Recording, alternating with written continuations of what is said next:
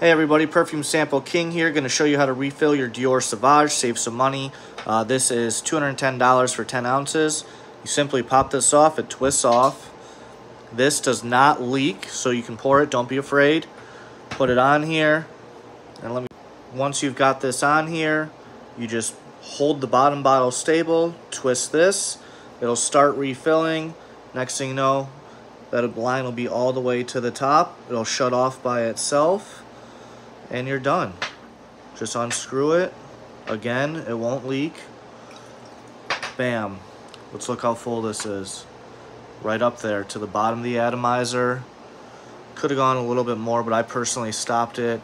Perfect. If you love Sauvage, refill's definitely it.